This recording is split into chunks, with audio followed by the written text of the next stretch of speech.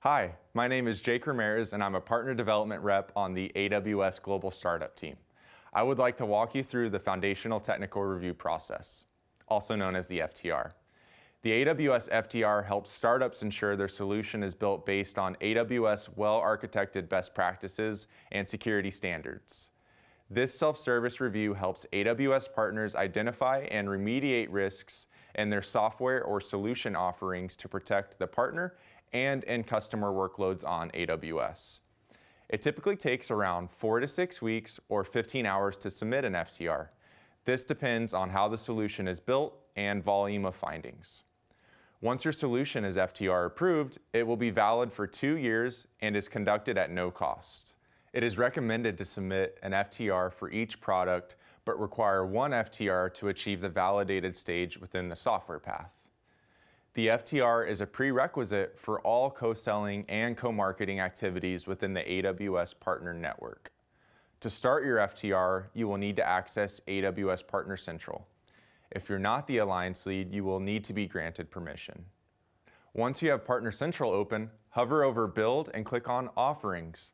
Then click on Create. Go through each section and ensure that each required field is filled out. You will not be able to proceed to the next section without first filling out all of the prior section's required fields. Once you get to the validation section, you will see a hyperlink to AWS Foundational Technical Review Guide. This will walk you through the entire FTR process and provide additional information as to what is required to submit. The first step in this process is to define your offering type. 2 options are supported: SaaS and self-hosted. The first option is partner-hosted or SaaS. This means critical components run within the partner's AWS account. The second option is self-hosted or bring your own license. This means the solution components are deployed in the customer's AWS environment. In order for the request button to appear, you must first enroll to the software path and pay the APN fee, which you will be reimbursed with AWS credits once your invoice is paid.